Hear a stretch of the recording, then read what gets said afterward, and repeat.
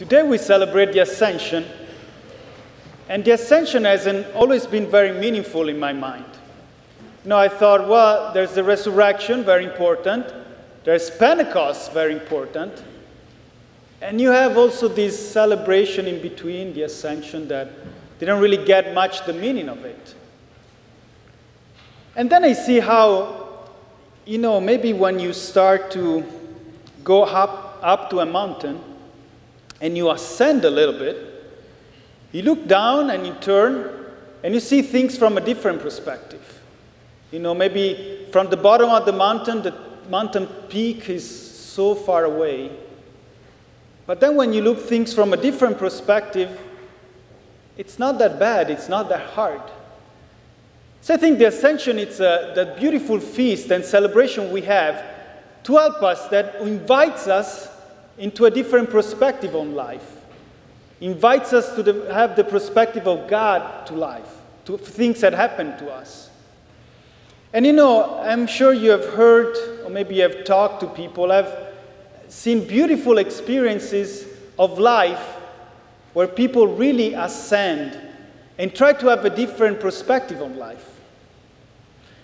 Just recently I met with a group of dads who wanted to be better dads. And so they gave up electronics, they started to pray a little harder, they started fasting because they wanted to be better dads. They wanted to see things from a different perspective. Sometimes I met with couples and I see those couples who are trying to make it work, even when it's hard. Even when, people all around us are saying, it's fine, you should give up, it's okay to divorce. They say, no, we want to stay together. We want to see things in life from a different perspective. Or when I see, for example, young couples or young people like some of you here who choose to respect their body, respect the way to express love to one another, and say there's a proper context for that. I know everybody does it. I know everybody lives together. I know everybody does whatever they want, but I don't want everybody's point of view. I want a higher point of view. And so they ascend and they see life from God's perspective, and it's beautiful. And sometimes things can seem contradictory, but when you ascend and you have a different perspective, things make sense. Because, for example, we take the readings for today. First reading says Jesus is ascended into heaven. He's living, and it's a good thing. And then in the gospel it says, I am with you always, until the end of the age. So did you ascend and left us, or are you with us always? You know how good parents are.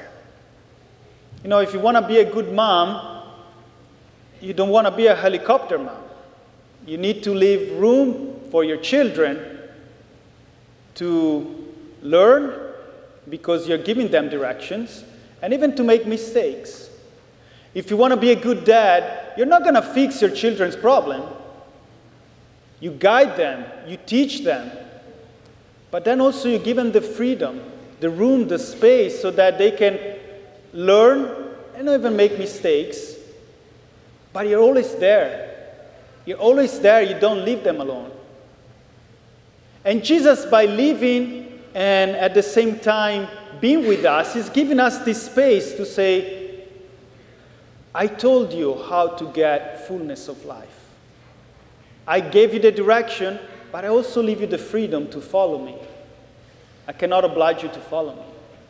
And so the church, who is the bride of Christ, does exactly the same thing. The church is telling you where to go, which direction you need to take for this fullness of life, for this joy, but it doesn't force you. It doesn't force you, and she says, I'm going to be here. I'm not going to condemn you.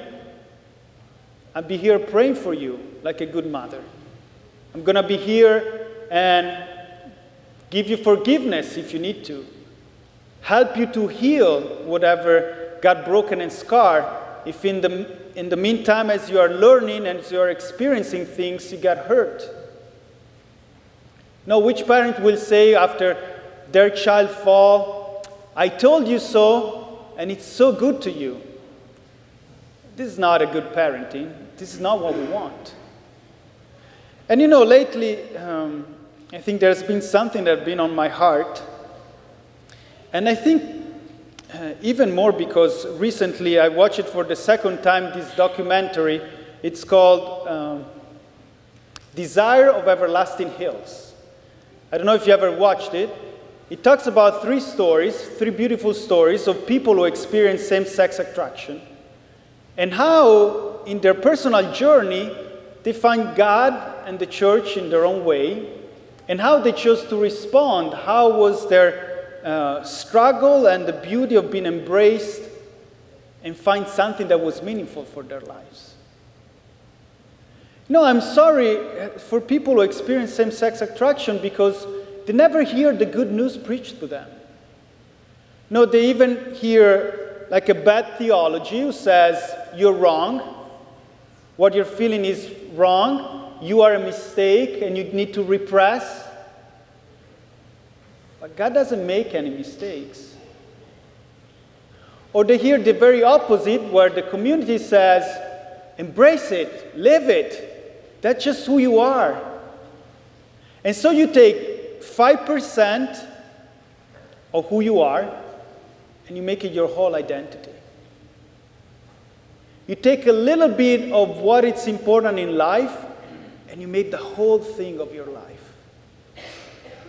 You know, to let you understand this point, I think I can give you an example. So if you, let's say somebody is a big Royals fan, and it's such a big Royals fan that his car is all about Royals, he dresses all about Royals, he talks all about Royals.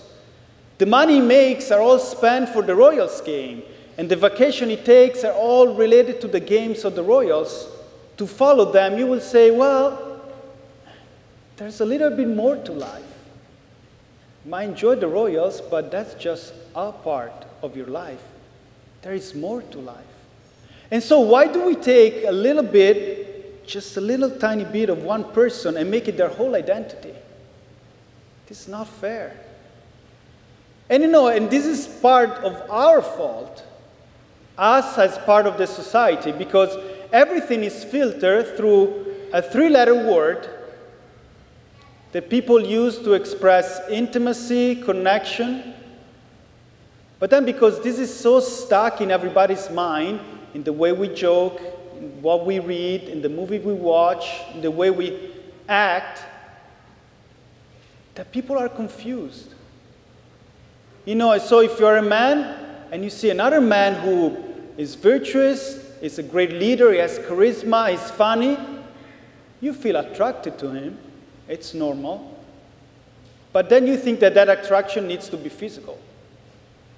Or if you're a woman and you see somebody who's very sensitive, spiritual, beautiful, joyful, you feel attracted to her, that's normal.